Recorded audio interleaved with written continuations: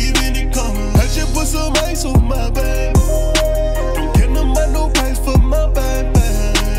We gon' fuck all night, you drive me crazy. So I seen earlier today that the WWE is moving from the Thunderdome to the tropical, I keep forgetting the last name of it, but you guys get what I'm trying to say.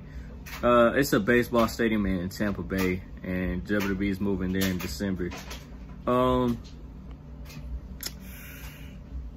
Honestly, I feel like it's something that's needed because the Thunderdome, it's not really doing nothing for me, honestly. Like, it just, like, there's this guy I follow on Instagram, Authors of Wrestling. He said it best that it literally feels like an indoor pool when you're in it. Like, once you're watching it, like, it doesn't feel like it's convincing us that this is what's happening. I actually want to see fans. You see in AEW,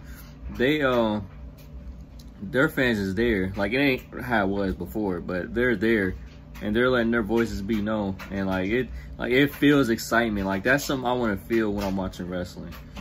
I've said to people plenty of times that as soon as capacity is able to be held again, first ticket, I'm there.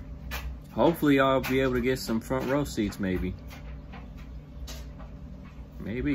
But yeah, let me know what you guys think of it. Post comments down below and I'll see you guys.